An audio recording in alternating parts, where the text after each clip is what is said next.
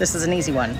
If you espouse to the idea that Jesus was born of a virgin birth, then Jesus could not have had male chromosomes. Therefore, Jesus had only female chromosomes and presented as masculine.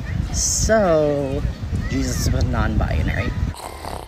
Sorry, but well, that was a very deep theological thought. I could actually say something about that. I mean, obviously, since God includes both male and female, Jesus, as in terms of being the incarnate God, in fact, does include the female and male principle, and he's still a guy.